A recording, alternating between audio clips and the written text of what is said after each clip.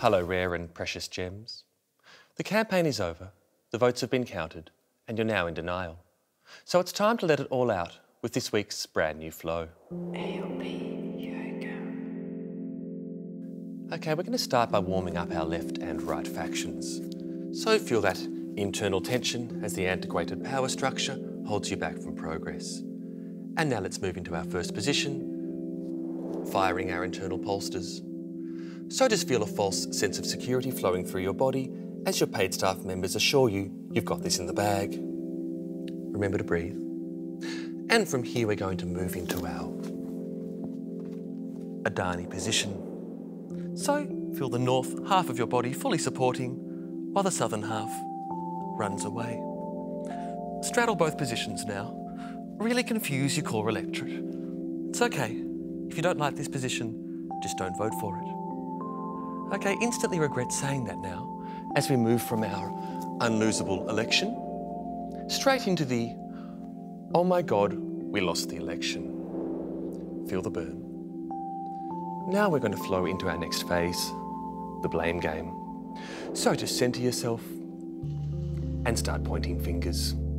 I knew Shorten was never popular, we should have grandfathered franking credits, and it was all Queensland's fault.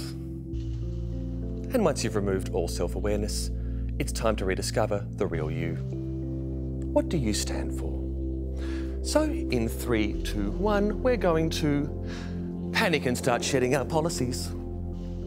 So just letting go of franking credits, negative gearing, breathe it all out. Hasten slowly. And now we're going to move into our party leadership ballot, also known as the plebiscite or Chalmers. So really put your hand up for this. Stretch your ambition. You want this.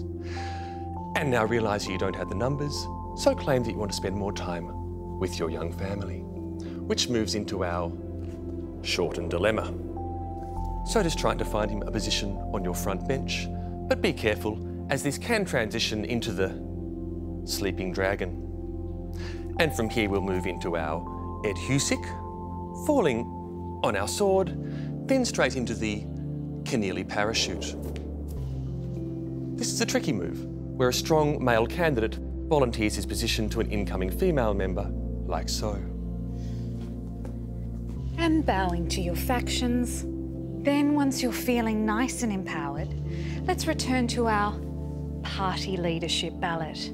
So realigning yourself with your party's progressive, egalitarian values, now go ahead and elect a middle-aged white man who's been in politics his whole life, and as his deputy, another middle-aged white man who's also been in politics his whole life.